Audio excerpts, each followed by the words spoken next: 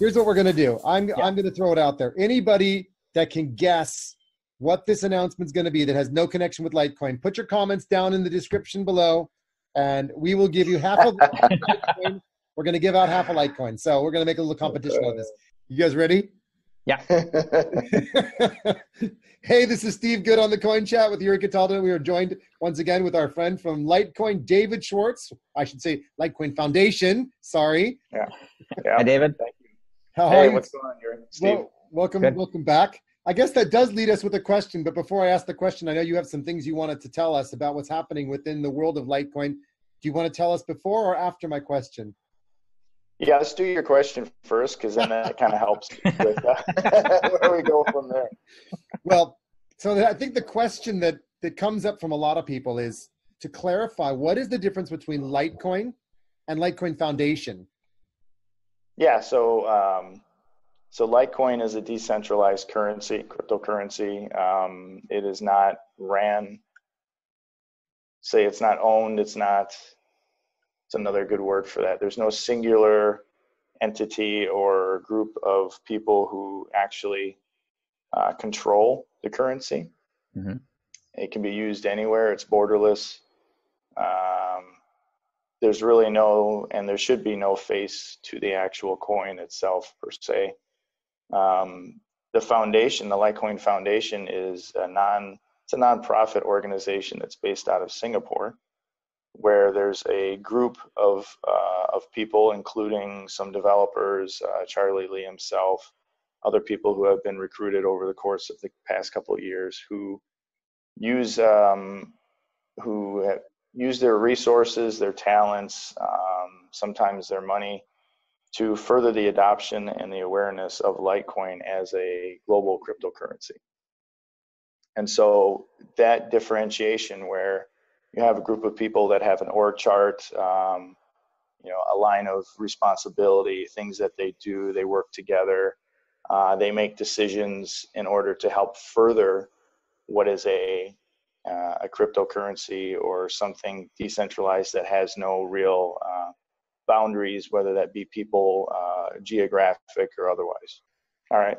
So David, foundations, at least like in the States, are an interesting setup because, like, for example, the Ford Foundation, which is one of the largest philanthropic kind of organizations, which is then funded by Ford itself. How does your relationship with Litecoin work on what you need to do to get done what you need to get done at the foundation? Yeah, so that's a good question. So the foundation basically gets funded through different streams. One would be donations from just from the public, the community in general around the world. Donations are a big part of what happens for us and what sparks a lot of what we're able to do. We do have like an online store where we sell some things to help bring in some money. We try to run some sponsorships, like for our newsletter and a few other things. And then you have revenue streams that we're trying to generate to help bring in some kind of perpetual, funding of some sort, so that we can continue working on development and marketing, like we talked about earlier, and things like that. So you're your own. Go ahead. Sorry. Let's say, you're your own separate entity, basically. Yeah, I mean, we're really literally not tied to the coin per se in any funding way or any of that other stuff. Sure. Okay. So Loaf Wallet, which is the downloadable wallet that was created by the foundation, though, that has some developers on it that we one that's paid and one that's volunteer. And there's just a lot of volunteers in general who don't. There's no type of pay for them other than the incentive of being able to help further the cause. Now we try and do things here and there for them, like if they help volunteer at our Litecoin Summit or things like that, which is something we can talk about as well. But in general, most of it's done based off of the goodwill and talents of people who just care. Sure. So the foundation is really here to promote the adoption of the Litecoin as for getting it out to retailers and to shops and to sporting events and whatever things that we talked about in the past. And the Litecoin coin is really there to build out the tech and develop the product as far as the coin goes and its uses and that kind of thing. Is that a correct way of expressing it? Yeah. So the core developers, I would agree with that. The core developers that work on Litecoin, a large majority of them actually work on Bitcoin as well. So, oh, really? It's interesting how that all works. Yeah. Many of the things that we end up doing, get utilized on Bitcoin, but it's always easier sometimes to make sure that you're not ruining or messing with the Bitcoin code. They try it on first. I mean, sure. Litecoin that's was where that actually testnet philosophy comes. Litecoin was actually the first real kind of fork of Bitcoin, wasn't it? It was the spinning off of the code. Charlie took the code and he changed it. Changed the algorithm. Mm-hmm. Right. Changed the algorithm, changed the, Cool. So let's talk about what's going on in the adoption space, because I think that's the exciting stuff now. Yeah. So thank you for the clarification on the Litecoin. Actually, so one thing before I jump into that, how does one get involved with the foundation if they want to help to create adoption of cryptocurrency, of Litecoin? What do they have to do to get involved? Yeah, so normally they're going to be contacting somebody like myself, or there's a general foundation email that if they go onto the litecoin-foundation.org website, they can find a general email there if they'd like to try and volunteer. Yeah. We have gotten much pickier over the last year simply because of at one point we had so many people, and then there were just a lot of them that weren't really the contribution level wasn't there to sustain keeping them on a platform that we were paying for. Mm-hmm. So, they would be taken off of that, not for anything necessarily detrimental or negative. It was just, it's a space thing. Sure. So we're really starting to hone in now on specific talents that people have that we actually need, versus before it was more like, come and join. And then, people sort of filter out naturally through, their own participation or lack thereof. And now we're getting to the point, where we're looking for specialized people. Cool. Sure. Yeah, so let's talk about the adoption. Go ahead. Yeah. I was just going to say one other thing about that, because when I've talked to a lot of organizations that have nothing to do with cryptocurrency, but they know of entities that are part of crypto, we always have to make sure they understand that whatever we're doing to further Litecoin, the foundation doesn't benefit, from that. There's no kickback to us. There's no, if we get you to do something, there's no commission necessarily for us there. You know what I mean? Mm-hmm. So even when we're furthering it, nobody's really getting anything out of that other than if they've invested in Litecoin themselves. Perhaps if the coin goes up in price, then at least, they've made something there. But really, it's about the adoption portion of it. Right. So the foundation is purely an adoption vehicle that anybody working for the foundation or working with the foundation is out there to basically just spread the good word, get people involved. And of course, the donations are what keep the foundation running, because you're effectively a non-for-profit organization or something close to that. Yeah. Cool. Yeah. So I know you've got a bunch of things that are going on, some of which you're not going to tell us yet today. But why don't you tell, and if you want to just kind of in your own words, tell us what's going on and what you want to tell us or what you want to tell us about when you can tell us the big news. That's cool. Because that's cool. So people know big news is coming, but tell us the small news today, and then we can get to the big news on the next episode as soon as you're ready. Yeah, that would be great. Yeah, so the news I can tell you about today is, Glory Kickboxing announced that they will be accepting literally Litecoin without converting it. They're accepting Litecoin for a set of VIP tickets that will be used for the Glory 66 fight card that's in Paris on June 22nd. And so our understanding is this is the first time ever where a cryptocurrency is being accepted by a major sporting brand for their tickets for a live event. Mm-hmm. Yeah. That's so we decided we like to have a group of tickets, not too large, not too small, but just, put them out there and kind of see how this works out. And, they added a few extra things in there. You can meet some of the glory fighters. You get to go backstage. You get to do a few other things, really prime seats. Sounds like the glory days are nice little coming. Swag bag. So we're excited about that. Yeah, the glory days are coming. Very good. You're witty. That's very cool. So that's one thing. Yeah. Yeah. We're pushing a lot with the awareness and integration of Litecoin in major fields. So the announcement that I'm not able to talk about, that should hopefully be coming out here in the next week or two. That is a big development for us, and we're very happy for the direction that took. And so that's something to look out for. Okay. Without getting too much into it, we do. No hints allowed. I wish I could just tell you, but here's what we're going to do, David. Here's what we're going to do. I'm going to throw it out there. Anybody that can guess what this announcement is going to be that has no connection with Litecoin, put your comments down in the description below, and we will give you half of Litecoin. We're going to give out half a Litecoin. So we're going to make a little competition of this, and we'll let them all make their guesses. They can. So if anybody can launch down below half a Bitcoin, we're going to give you for just taking guesses, and the closest guess will. Whoa. Half a Litecoin, not half a Bitcoin. Half a Litecoin.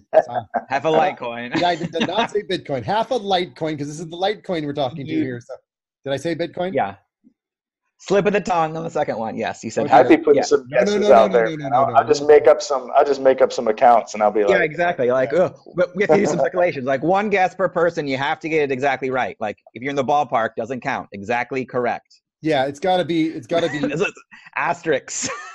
we're not doing half answers. It has to be spot on, but or damn close to it. I mean, we'll judge that once we know the answer, since we don't know either. But what do you think of that, David? You want to be a participant and a judge on that one?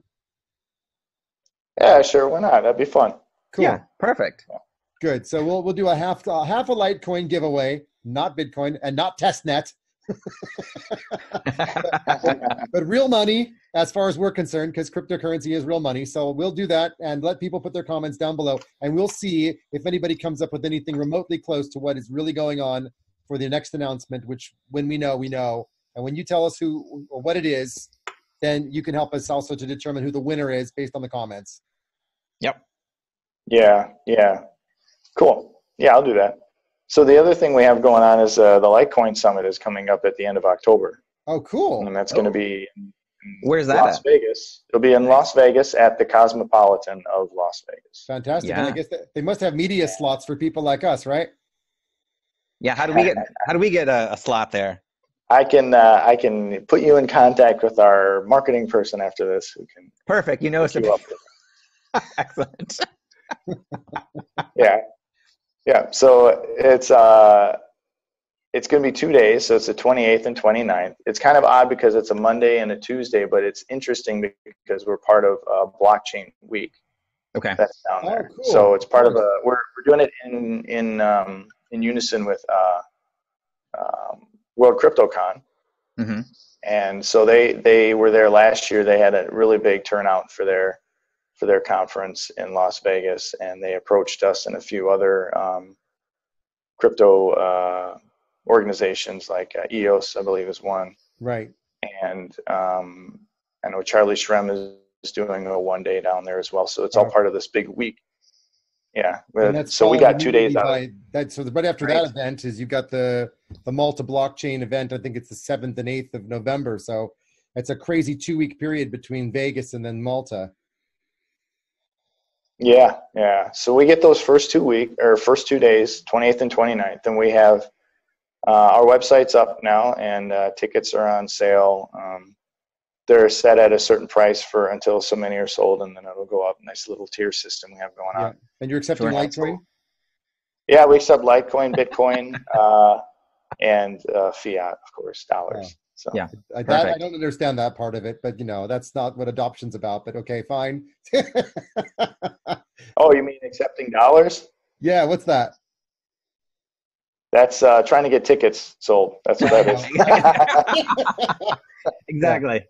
Yeah. Flop on the credit card. That's what that is. Yeah. So we need an app that basically lets you use your credit card to buy the Litecoin so you can go to the event. That's what we need. So yeah, that's that should be coming out too. Yeah. Okay. Cool. So that was a long pause for that one. Yeah, I know. I didn't mean to say anything I wasn't supposed to say. I'm just saying what I think is logical if you want to get adoption. There's a lot of stuff happening that are very good things. Just can't talk about some of them right now. Right. Okay. Well, that wasn't done. By the way, for anybody that's playing along in this game of the half a Litecoin giveaway, that wasn't part of it. That's not the big announcement that David's referring to, is it, David? No. Please don't give out any hints because I'd really. That's a great announcement, but it's not the big announcement. No. Okay. Cool. Yeah. That's like the next announcement. Perfect. I'm like a vault, man. Yeah, you are. Yeah. Just like throw away the key. Wow. Although all those things can be talked about at the Litecoin 28th and 29th, the Cosmopolitan of Las Vegas. Oh, hey, we're going to have I love that hotel. It's awesome there. Yeah. Beautiful hotel. Yeah. At the Chandelier Bar. Oh, I've never been to Las Vegas. It'll be my first time. Oh my God. Yeah. You're in for a treat. Yeah. We have like you know Caitlin Long, right? She's the one who talks about legislation in the states. For Wyoming, is that correct? Wyoming, yeah, yes. She'll be there. She's talking. Excellent. Maddie Greenspan is going to be there from eToro. Mm-hmm. Pomp's going to be there. He'll be talking. Yeah. We have Tim Draper on day 2. We have a couple of athletes, so professional athletes that invest in Litecoin and crypto in general. We're having a panel with them on there. Well, of course. Yeah, so like Ben Askren will be there. Right. Neat. Yeah. Wow, yeah. Really cool. Yeah, Ben Askren, CJ Sapong, he's a professional soccer player, plays with the Chicago Fire. He'll be there. Neat. Tyler Atkinson, he used to play for the Dodgers, but now I think he's like running a crypto hedge fund or something for athletes. He'll be there. Yeah, it's Vesa. I don't know if you've ever seen any of the art done by Vesa before, but that guy is amazing. He's actually doing a painting for the Litecoin Summit. He's working on it now. Mm-hmm. And then he's going to be doing a live demonstration while he's there, and then do a little speaking thing. We have Didi Tahutu, who's from the Bitcoin family. The guy's, he's the one who sold all of his belongings from the Netherlands, and him and his family have been traveling the world, and they only live off of Bitcoin. Wow. Yeah, he'll be there. Crazy. We have 3/4 of the Magical Crypto friends. They'll be there. Yep. So like it'll be a fun time. It'll be good. Yeah, it sounds like it. Sounds like the event of the season to be at it in Las Vegas. So here it looks like we're going to have to have an offline conversation with David about that as well, and see where that takes us. The media part of it. Exactly. Yeah. Perfect. Yeah. Well, this is great, David. Thank you for taking the time out to hop on and tell us what we're not going to find out. I've got my kids outside the window now yelling and screaming at me, so that's just a great way to conclude the episode today. So thank you, David. I really appreciate your jumping in. Yuri and I both do. It's really, I know you're a busy guy. You've got a lot of things to do to make adoption happen and make it a reality, as do we. And we're out there all working together to make it a reality. So thank you for taking the time out.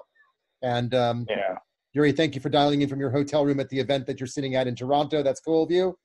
And thank you, everybody, for listening, watching, subscribing, hitting that bell, putting your comments down below about what is it that Litecoin's going to announce for half a Litecoin.